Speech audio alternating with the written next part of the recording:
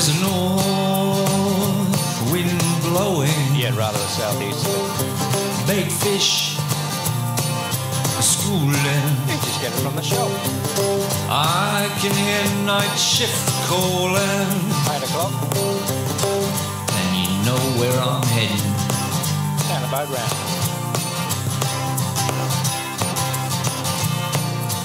Down the boat round. On the Palm Cove Jetty. There. No fish on that jetty, is there? Lines around you, fish the corner. No, I'll go up here. 30 kilo, nothing smaller. 30 kilo? What are you fishing for? Whales? 5-0 hook, you better get ready. I've got this rusty 2-0. Night shift on the Palm Cove Jetty. Yeah, I'll be there. 8 o'clock. The Palm Cove Jetty. No fish on this jetty, is there? Let me tell you. Yeah, listening.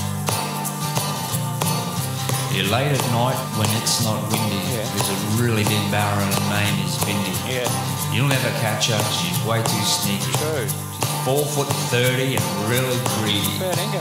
She'll have your fishing rod for dinner. Okay. As your patience wears thinner and thinner and thinner and thinner. She'll be a good feed. The Palm Cove Jetty. No fish on this jetty, is there?